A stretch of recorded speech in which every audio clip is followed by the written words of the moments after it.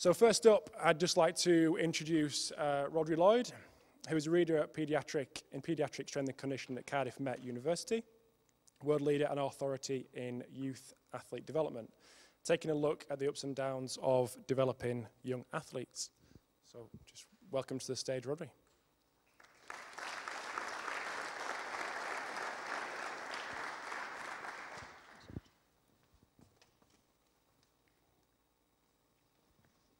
Morning, everyone. Just to sort of echo the words here, it's a huge thanks to Ben and to Kev for inviting me all the way from Cardiff. Nice little train journey, but the hospitality, the welcome's been first class, and in a sort of similar field in terms of trying to produce some applied research. It's been pretty inspiring to see what Ben and Kev have grown here, and I think there's a long sort of tradition now of their producing some really good students doing some really good stuff. So I'm really humbled to have been asked to come and present.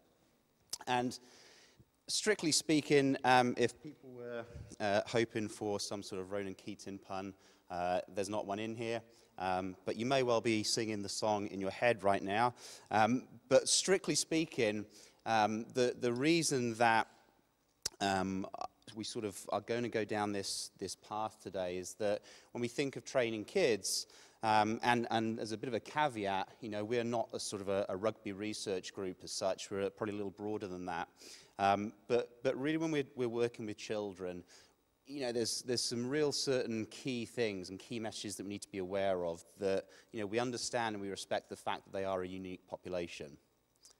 And sometimes when we are looking at objective data and lots of these markers, we actually forget the crux of this. Some of these younger athletes are kids still. So just a quick bit about us, because hopefully it'll help paint a little bit of a picture. This is our facility. This is our training center here, and we have a research lab that's housed next door, which looks a little like this. And we run an after-school program, so we have a range of different athletes coming in. So I said we have had rugby teams come through, but we also have rowing, we have tennis and gymnastics and so on. And really, I feel a bit embarrassed about being the one up on the stage here, because there's a huge team back in Cardiff that are really productive and do some great things. And then we're also lucky that we've sort of built, a collaborative network then with some people internationally that really help drive our research questions. So it's certainly part of a team. So why do we need to know about this? Well, this is possibly not the best example of youth sport. And actually, if you track this one down on social media and you listen to the voiceover, it's hilarious in terms of the enthusiasm that the parents and coaches have from the sidelines. And I'm not someone who goes around bashes sport parents, but this really isn't quite a good example. And really, if we look at this and we need to try and work out, whilst it's really fun that his team are winning all the time, if we think of the holistic development of the kids who are playing in that game, it's probably not what we'd be looking for. Yeah. And we're also, from our team, we're interested in developing physical fitness. So this is Sylvia, one of our PhD students. So this is going to be our practical later on today. But strictly speaking, if Sylvia has started a PhD, she's well underway actually. And one of her challenges is really unique to gymnastics, is whether or not we can actually enhance physical fitness above what they're going to gain from competing in their sport.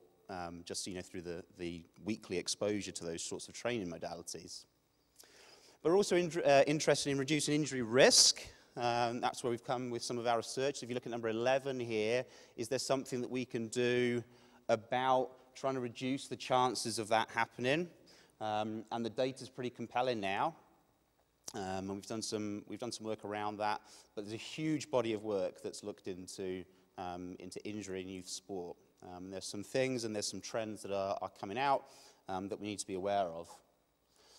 And then we're also interested in trying to change policy to ensure that correct prescription is adhered to, and that's probably not correct drop height for that kid. but that's essentially like us doing a drop jump from the ceiling here. We're not going to rebound off the floor. And there's a few things that go wrong with this photo, this video, but we won't delve into all of those. But that's not good practice, eh?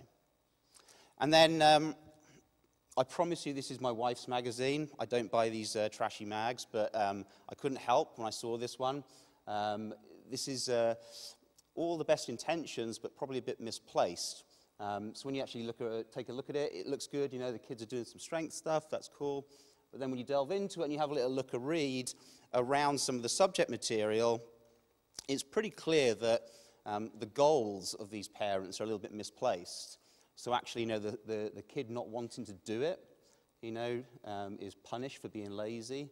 They actually have to shred down and check out their abs when it's coming up to competition time. And, you know, when you look at that as a researcher, you look at that as a coach, but you look as a parent, that's not easy to see, you know, easy to read about. And in the far end extreme, hopefully some of our work will, as I said, influence policy. And this happened in a university in Denver. So this was a cheerleading youth team, and the coach was struck off. Probably should have been struck in the face, but you know, you look at this and completely inappropriate.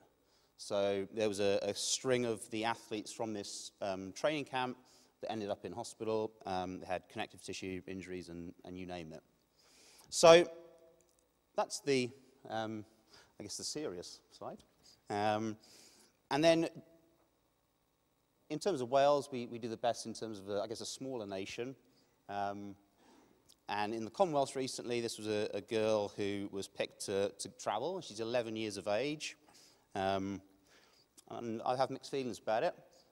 Because actually when you have that child and, you know, she has setbacks along the way, is she going to be really prepared at the age of 11 to withstand that? And when you look at the statement that she gave in the press, then it kind of sets a picture for us. Well, are we pushing athletes down a path too soon? You know, is it okay that we have an 11-year-old who comes home to rest for 10 or 20 minutes? Yeah. So in terms of looking at workload, and I know that Ben and Kev have got some students who've been looking at training load, then it's, you know, it's something that we really do need to be mindful of, because from an overall stress on that child, if we're giving them too much workload too soon, and we look at some of the data that's coming out from sports specialization research, we can actually be setting them up to fail later on. So we look at nonlinear development, and strictly speaking, this is a big thing for us, for our research, in ensuring that we are very cognizant of the fact that kids do not develop in a straight, uniform, linear fashion. And that's the same for multiple systems, so not just from a somatic perspective in terms of their overall size and stature, but from the internal subsystems within the body. But we know if we look at the data around stature, we'll have this marker here. So we have childhood, we have adolescence, and PHV, which is referred to quite a bit in our research and the research of many others, in terms of that period where you have the greatest rate of change in stature. And our research has kind of tried to delve into the question of what happens when we have athletes of different maturity status, because we know that maturity changes and differs between individuals from a timing perspective, but also a tempo and a magnitude perspective. So the question is, if we have a group of 12-year-olds, and we know that biologically that they can vary up to sort of 5 years maybe from a biological standpoint, then is it right that we are training them in terms of the training stimulus that we provide across a group? And it's inherently difficult, right? And I'm acutely aware of the fact that for lots of sports still, it's age group classifications. But I think there is a move, certainly, in talking to coaches that are involved with sort of soccer academies, rugby academies, there's definitely a move towards trying to accommodate for these variations in biological stature. So here we have an early an early developer, we have a late developer here, and we can see a big spread of these within a given chronological age group. So the question is, how do we go about trying to determine how mature someone is? All right, so a lot of our work, earlier work, I suppose, looked at the Mirror-World equation in terms of trying to predict a time point away from peak height velocity. So when we take that cross-sectional analysis, probably more likely with this sort of method, you know, if we've got that marker and we can then calculate the time from peak height velocity, we get an indication of where that child is or adolescent is in terms of their biological development. And then, as I'll show you now in terms of some of the research that we've carried out, but others have carried out also, can we try and get a little bit cute with what we actually prescribe from a training stimulus to take advantage of what is going on from a natural development standpoint? Okay. So with this marker, as I said, we can group accordingly. The original paper, there's an error rate of around about half a year. So we need to try and factor that into our analysis. So if we're looking at cross-sectional data, something that we do is actually we try and take out a half-year interval, either side of that plus or minus 0.5, and then that will give us hopefully a reduced risk of someone being misplaced into either of those in either of those categories. But the greatest accuracy of the equation is able to identify kids who are around that circa PHV time point. The further away we go in terms of a time, the less accurate the equation becomes. Okay, but strictly speaking, you know, the original research was actually published to really try and identify those who are pre and those who are post. With that, we can identify kids in terms of the bands, and then we can try and, some of our research has looked at, you know, the training responsiveness when kids are in each of one of these different types of bands. Okay, now, there are people out there who will have questioned and critiqued this method due to the error and due to the fact that age is actually one of the component variables that goes into the equation. But I think for its usage across within the field and some of the data that's been published off the back of it, it still has a place. One thing that we've now moved to is that we actually now use predicted adult height as well, so percentage of predicted adult height. So not just looking at whether someone is +1 or -1, but then actually trying to factor in how close are they to their eventual end stage height, their predicted adult height. Because we could actually have you know, two kids who are of the same height, but one still has much further to go before they actually reach that end height. Now that might be useful in terms of talent ID and potentially explaining some discrepancies within your data when you're looking at squad analyses. So with that in mind, if you look at the data, we can actually pool it around. PHV normally takes place around about 92% of predicted adult height. So from a research standpoint, in terms of trying to then apply it to practice, we can actually sort of say, well, look, our PHV marker, our maturity offset is coming out at -1. We see that the kid is 85% of their predicted adult height. We're pretty confident now, or we're more confident that that athlete is indeed pre-PHV. Okay, so it's a way that we can almost second guess in terms of the quality of our assessments. With predicted adult height, there is a slight change then that we have a circa pubertal and a mid-late pubertal. There's a slight greater range. So that's almost like how we would go about doing it. And I think a take-home here is that growth and maturity and understanding the influence of growth and maturity on physical fitness development, on injury risk, on a movement quality becomes important for us. It's not the main thing, but it is an important quality that we need to take account for. So what happens from our point of view, the way we think about it from a research standpoint at Cardiff Met, is we try and do some research into, yes, we want to know about the training responsiveness, but we also want to know what happens if we don't do anything. You know, what if we just let kids develop naturally, because they will actually then be our sort of reference, our control group data. So this is one of our staff and PhD students, John Radner, and he's looking at essentially looking at muscle architecture and how that changes over the course of childhood and into adolescence. Because believe it or not, it's really, really hard to find any literature out there that's looked at muscle architectural changes across those time frames. We were really surprised that we went to the literature. So he pulled together a bit of a review, and he's looked at some of the things that will change from a structural point of view, but then also from, a neural side, and then how that might influence when we see these natural changes in a kid's ability to jump or a kid's ability to sprint. Because actually, sometimes we do nothing with them, they actually get better anyway.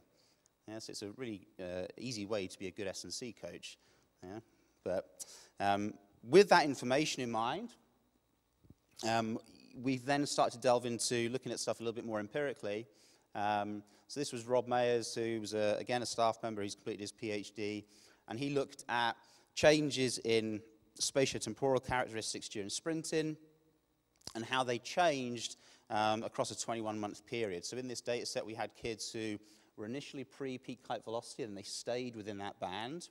But then we also had kids within the sample that were initially pre-peak height velocity and then entered into post-peak height velocity. So we had that shift. And what we see here from the data, we saw things like sprint times improved. We saw, in terms of the kinematics and the stride characteristics in terms of stride frequency, stride length, there were changes. But interestingly for us, when we look at some of these measures, we have relative stiffness, we have relative leg stiffness, we have relative peak force, and these are all things that we can actually influence from a training point of view.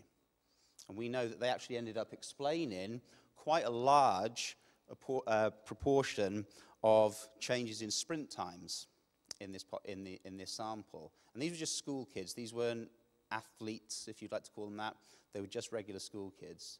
So if these factors are coming out as explaining, a pretty good proportion of that overall function, then, it would sort of stand to reason that they would be things that we would probably be well placed to start training. So then we're interested in developing physical fitness. So what happens if we do nothing? What happens if we actually intervene? And we coined a term, synergistic adaptation, and really this is, the crux behind this is actually, can we try and align the training stimulus to the stimulus that the kids are experiencing just through growth and maturation? With the rationale being, if we can actually marry those up, do we get a better training response? So have a look at a little bit of the data here. This was a systematic review that some guys down in AUT published, and here's some data to show, the effectiveness of different training modes when we group kids according to those biological stages. So here what we can see is when we get the pre-peak height velocity group, that plyometric training served to be a really potent stimulus to get gains in sprint times. Okay, and then as we get to more of a post-peak height velocity, we see that combined training becomes a little bit more of a sensitive training stimulus, and with combined training we mean sort of strength and plyometric training. So when we think back to what's happening from a natural development standpoint, when we have these pre-PHV kids, we have a lot of neural changes. That's really what's driving adaptation. We see kids get stronger or faster. It's not necessarily because they're getting huge increases in muscle size, but the quality of that muscle in terms of its neuromuscular functioning is improving. When we get through peak height velocity, and we probably more so when we get to sort of peak weight velocity, that's when we see more structural changes coming into play and becoming more of an influence. Yeah, so we would think then that combined approach might be targeting those sorts of natural adaptations. Interestingly, there's very little research done until Jason Moran has done some nice work, which we'll briefly look at here. But there isn't actually a huge amount of evidence of sprint training studies, like just allowing kids to sprint. Ironically, the best way you can actually get someone faster, if you look at the literature, is by allowing them to run fast. That serves as a potent stimulus. There's actually a review article that came out last year by Michael Rumpf, and it shows it. You get your greatest return when you expose your athletes to sprint training modalities. Go figure. So, with that in mind, so this is some of Jason's work, and this was actually an empirical study. So instead of trying to pool or, I guess, infer these ideas based off the literature, this was an empirical study that was published this year. And when we actually look at they had experimental and control groups, and we look at the data, we see that the pre-PHV kids made much more favorable changes to the sprint training modality. So this was an 8-week study from memory, 8-week study once a week. I think it was sort of 16 times 20 meters with rest in between. So it sort of begs the question, well, do we get a greater return now with these younger kids if we give them a very neurally charged type training stimulus? Okay, so from a sprinting perspective, it would sort of suggest that we can get returns whether their kid is pre or post, but it may be that we get a slightly augmented response with the earlier kids. And we've done some research as well, published some research that has looked at a similar sort of component. And this looked at the effects of different types of training modes in kids. So we had a plyometric group, we had a strength group, we had a combined plyometric and strength group, and then we had a control group that just followed the regular PE curriculum. And what our data showed is actually when we looked at some between-group differences here, when we exposed the pre-PHV kids to the plyometric training, we actually see very likely changes in terms of acceleration and squat jump performance. And actually, the specific response here in terms of why didn't we see that being translated to 20-meter sprint type, the flying 20 meters in RSI, probably because of the nature of the program. It was probably a slightly more concentrically dominant, I guess. So again, it's starting to sort of show this evidence of synergistic adaptation. And then John published some data off trying to look at the individual responses, because I think that's really important when we look at training studies, is that we try and factor in wherever possible the individual response, so that we are not masked by group means, that we try and look at the individual response level. And we can see here in terms of those who made changes above that smallest worthwhile change, we actually see a good response here from those kids who are pre-peak height velocity. But then actually when we go to the combined training, it paints a slightly different story and suggests that, do you know what, the combined training is probably going to be effective for both. Whether we've got kids who are pre or post PHV, they probably need to be exposed to a variation in terms of their training. Yeah, so give them the strength stuff, give them the plyometric type training. And you're probably sitting there thinking, well, yeah, I do that all the time, But this is hopefully validating some of the practice that we would typically engage with.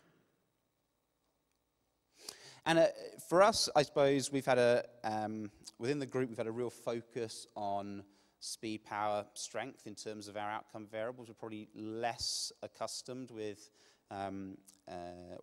less interested, I suppose, in terms of some of the aerobic type changes that we see from training. And I always cite this paper. So this is a 2016 paper that was published in British Journal of Sports Medicine.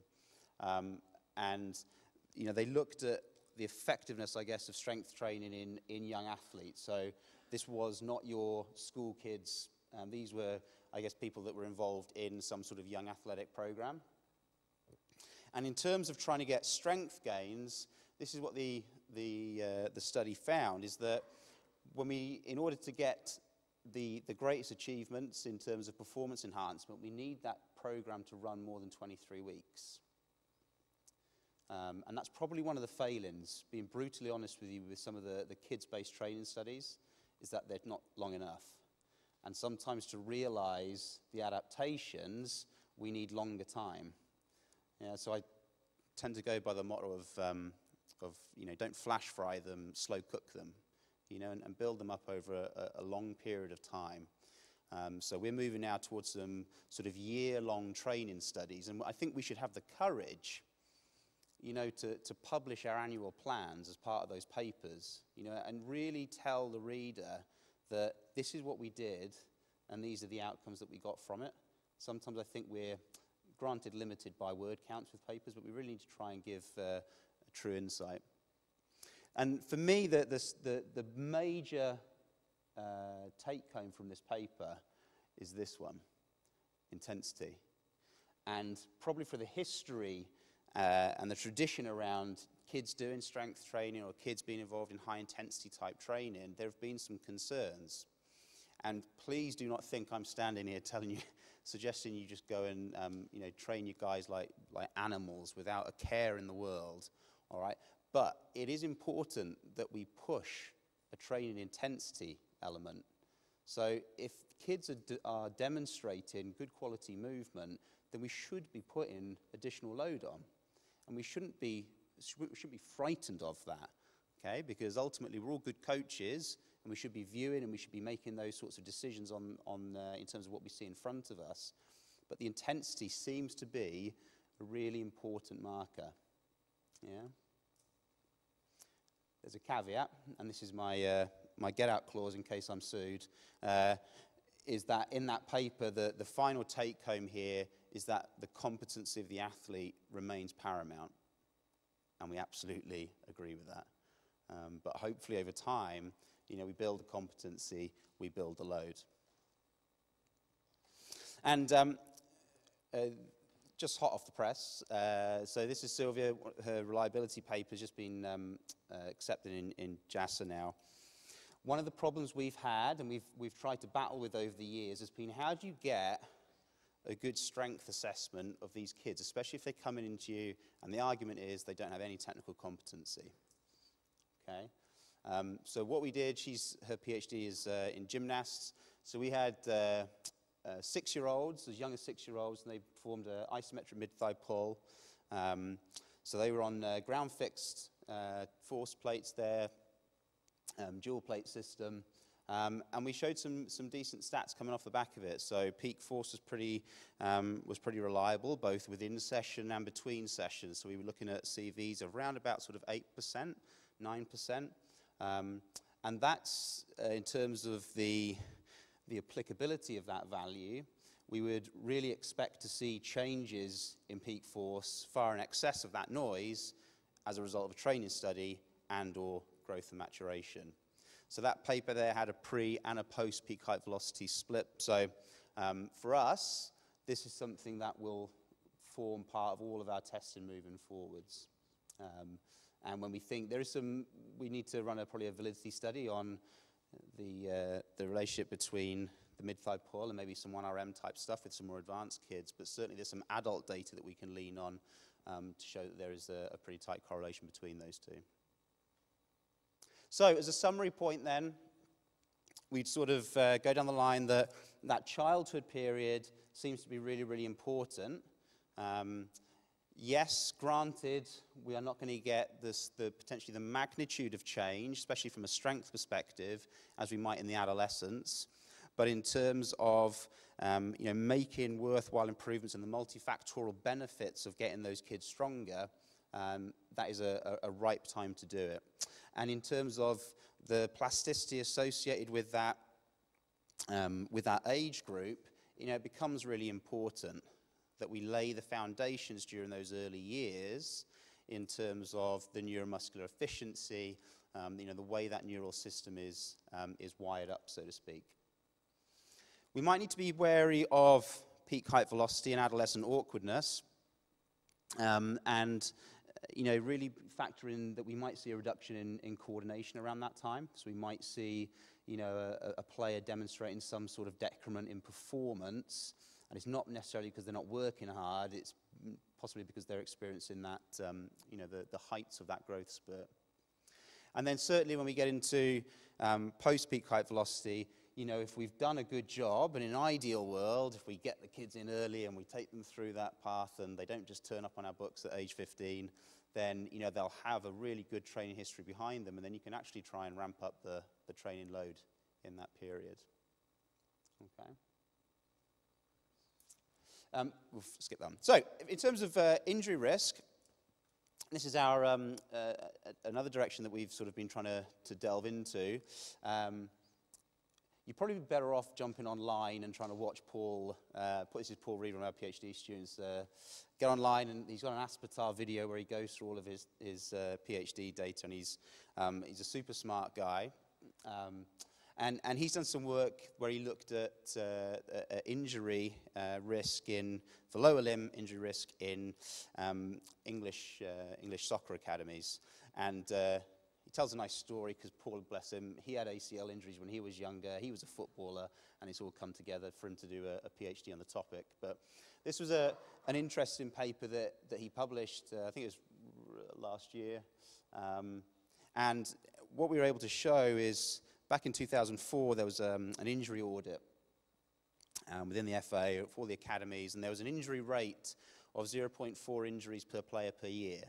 That was sort of the take-home strap line.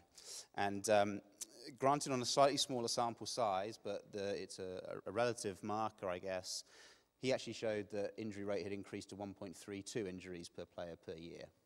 So that was over a period of sort of 10 to 12 years. In that time, we've had the introduction of EPPP. Workloads, I guess, of athletes have gone up.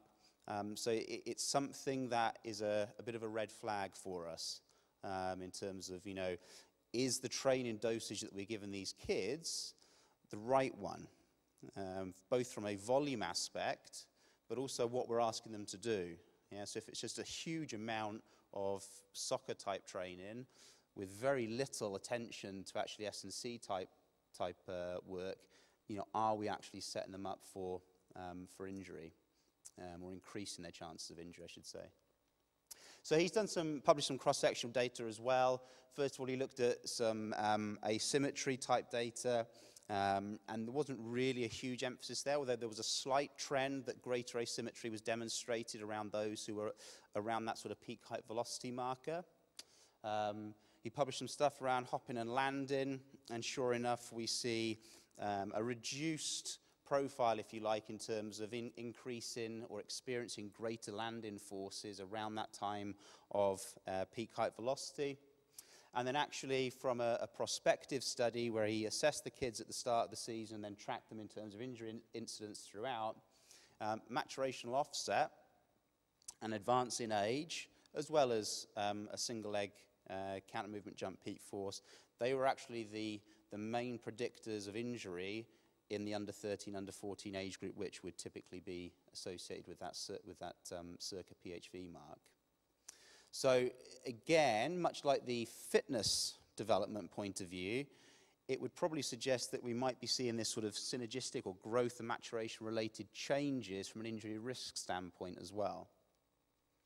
And interestingly, when we look at the effectiveness of your training interventions, some of Greg Meyer's work, don't worry too much about all the data and so on. If you just look at these boxes here, the black boxes, what it shows is that the effectiveness of your ACL injury prevention programs is increased the earlier that kids are exposed to that program.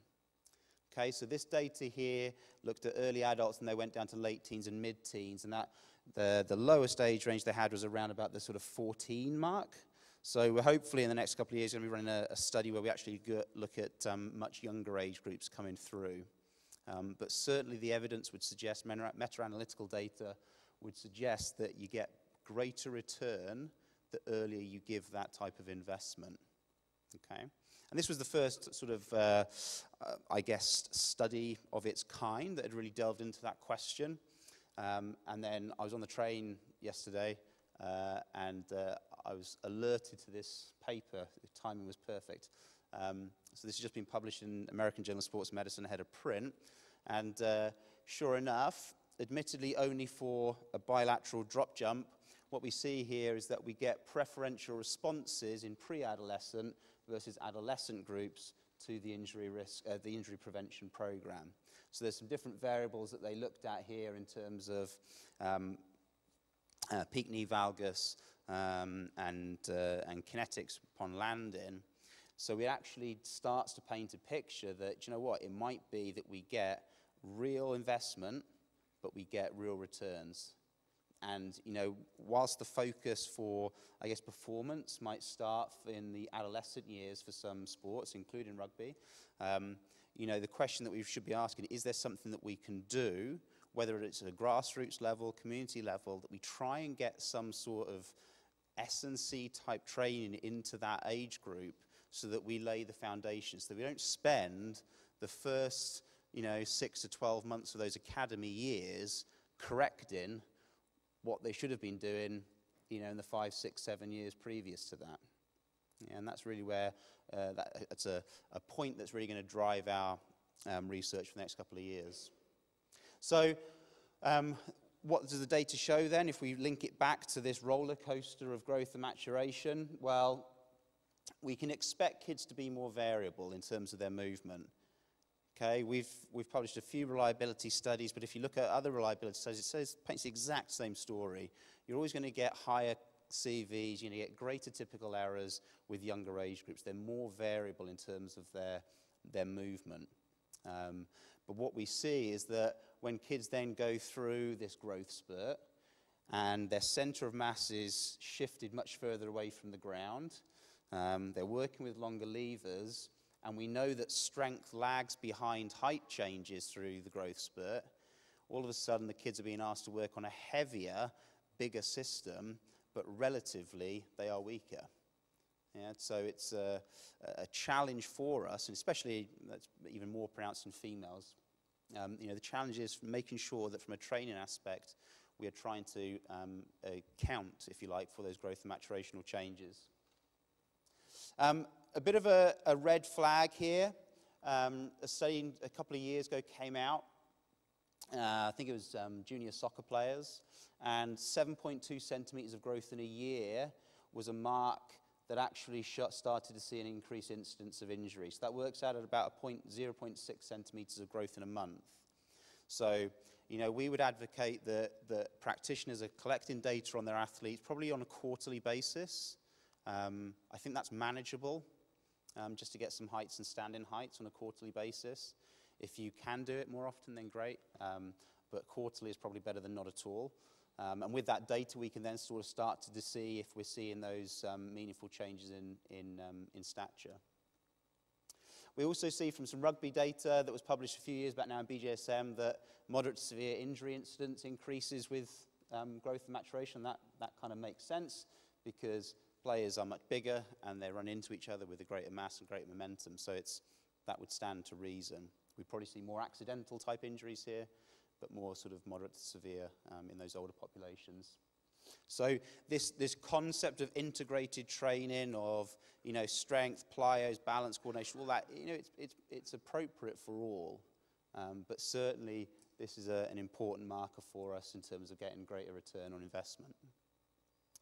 So tragically, well, not tragically, I'm not a massive Roald Dahl fan, but my son is. So I was trying to work out, you know, in terms of trying to bring this together, you know, name the book. Yes, there you go. I've planted it. Right. So George's Marvelous Medicine. So I've just been reading that to him, and it's one of the ingredients. So sometimes people have read stuff that we've published, or in a conference, I come and say, "Oh, so it's a maturity-based program, is it?" So, no, it's not a maturity-based program. Much like we wouldn't advocate you have an under-9s strength and conditioning program, I wouldn't say that you should have a pre-peak height velocity strength and conditioning program. Yeah, because ultimately, for us, the thing that is the key ingredient is what you see in front of you. You know, the competency that athlete demonstrates. But the growth and maturation stuff is a really important ingredient as well. And there's many ingredients that will go into that pot that we probably think of and view. Some are very conscious, some are subconscious. But, you know, I think we should never lose sight of the fact that this is a people industry, and it's what about, you know, how we coach what we see in front of us. It's absolutely critical. But it's really good to have that awareness of what's happening from a natural development perspective. This is something that we've pulled together for some resources in terms of how we go about assessing that competency. So, can a kid find a position? Can they hold a position? Can they go in and out of position a number of times? And then what happens if you actually make the exercise more complex and more challenging? And along the way, it might be that cueing solves poor movement, but if it doesn't, we have to be creative and we change the exercise. Yeah. And for us, in terms of a practical applications point of view, this is what we try and hit within our training programs with our younger athletes. This is not rocket science. This does not require any research to do this. It's more of a coaching philosophy. We try and make sure that these aspects are within the program somewhere. Okay? It might be that certain individuals need a greater focus, but I think when we get in the early, or the novice kids into our program, and I make point of a novice there, not early maturing or pre-PHV. So you could have an under 16-year-old who's never trained before, and we would sort of have much more of a broader focus on them before we start getting more specific and more tailored. So just to finish with tragic dad here, but developmentally appropriate. Are we asking kids to do 1RMs? No, even though there is some data on 5-year-olds around 1RM leg press that was safe, no injuries reported. We would sort of say that a lot of our work with the inexperienced athletes would be body weight type conditioning. Yeah, not to say that when we start to get more advanced, the exercises become more challenging. We try and increase the load that we're placing on these athletes to make the exercises more demanding. Because we know, all the research is telling us, that we need to get to a point where we actually start to introduce some sort of external load, to try and get that response. And, these are kids, so this is a girl who's 15, I think, at this point, who'd been within the training program for a good sort of 5 to 6 years. And Tom Matthews is her coach, done a fantastic job, really good coach, and has built her up over time, that slow cook process. And then I just wanted to finish with this, really, in terms of, this is an example of some of the resources, because quite often we say, we'll do this sort of discussion or have this talk, and people say, I can't do that. I haven't got that type of facility. But I think at a grassroots level, if we're going to try and make these introductions, then we've pulled some resources together for Welsh Athletics where a lot of it we can do, and we can sneak it into the start of training program of skill sessions. Those sort of 15, 20-minute windows that we get, and there are definitely certain things in terms of building off a basic curricula that we can actually drive forward. And I don't want us to forget that coaching is at the heart of this, okay?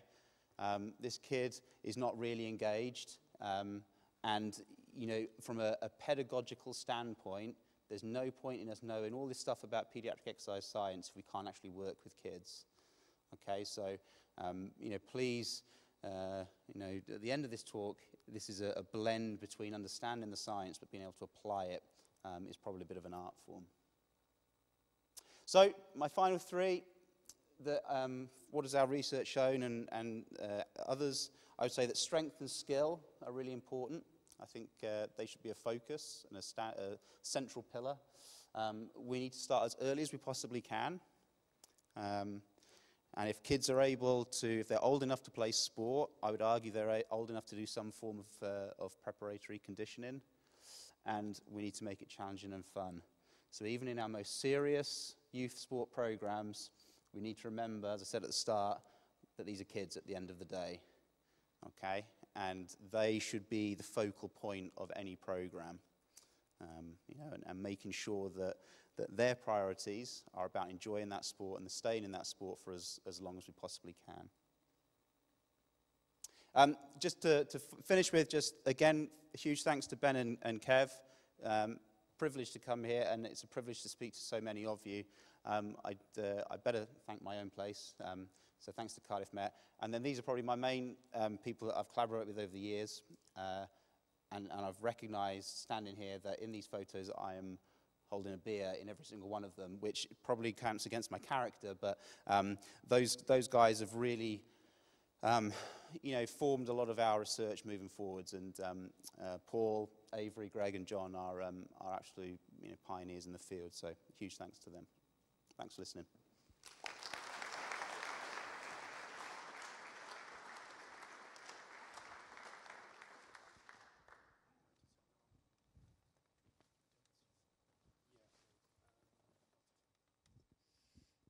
Okay, because it's my responsibility to keep us on time, we've got probably one quick question for Rhodri. If not, I've got one. Other side of the room, Ben. Sorry.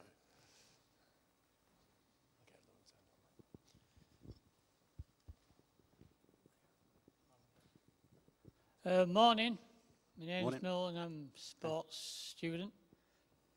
Going back to the 11-year-old table tennis athlete in the Commonwealth Games, I did watch one of the matches. Do you think it's a case the actual opponent would see that child as serious competition? Sorry, I didn't quite hear the back end of the question. Just again. Would you think the opponent would see an 11-year-old child as serious competition also by the team as well, where that child could actually feel left out? Yeah, I think I get.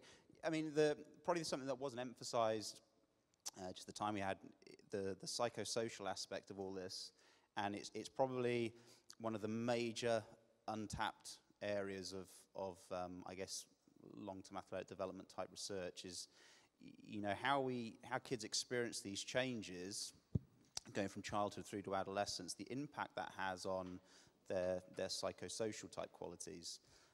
So I'd probably point in the direction of Sean Cumming from University of Bath, who's done, his background is actually psych and growth and maturation, which is very unusual. There's not a huge amount of those sorts of scholars, and he's done some work around biobanding and the effects of early maturing players playing against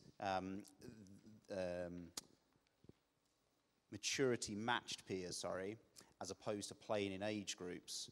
And the data shows that the younger or the less mature kids actually felt they had more of a chance when they were playing against similar sized players, and the older kids actually found that they were having more of a challenge. So